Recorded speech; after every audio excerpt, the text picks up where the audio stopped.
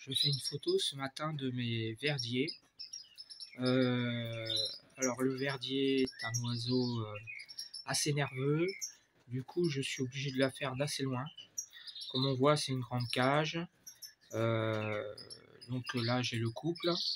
Alors les verdiers, j'ai eu quelques problèmes à les faire. La première année, j'ai eu 2 mâles, donc impossible d'avoir la reproduction.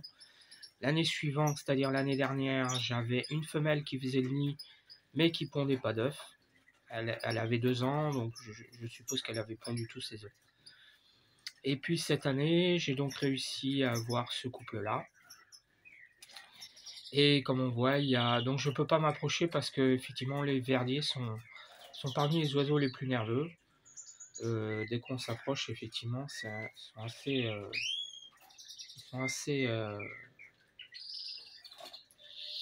J'essaye d'approcher, voilà.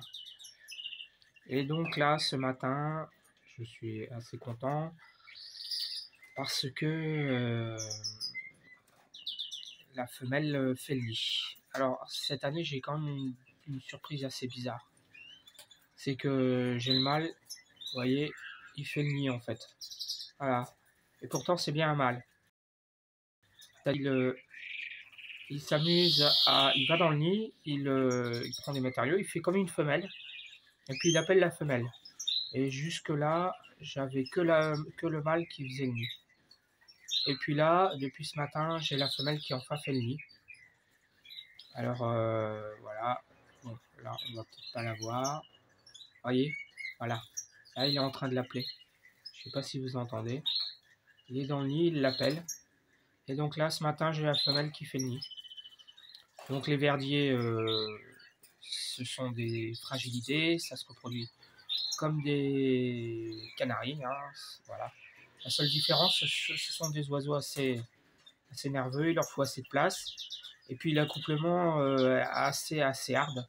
On voit que le mâle il a plus de plumes derrière la tête. Parce qu'effectivement le mâle il se met à parader, donc il chante en se dressant vers sa femelle. Et à ce moment-là, il se met à la pourchasser dans toute la. Donc c'est assez hard et du coup il perd ses plumes derrière la tête. Bon, par contre la femelle non, mais bon, on voit que. Alors je ne sais pas si la femelle va faire le nid. Ah, vous voyez, vous avez le mâle qui l'appelle régulièrement. Voilà. Voilà. Il est souvent dans le nid en fait. Voilà. Et ce matin, j'ai la surprise d'avoir la femelle qui, elle, fait le nid aussi. Donc voilà.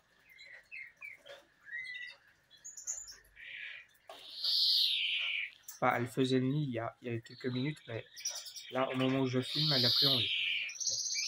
Donc voilà, j'espère que je vais avoir des bébés enfin cette année. C'est une femelle de 1 an. Ce sont des oiseaux. Alors il est particulièrement gros parce qu'a priori ça serait un verdier de Russie, de ce qu'on m'a dit. Et les verdiers en Russie sont plus gros que les verdiers européens. Je sais pas si c'est vrai. Voilà. Donc voilà.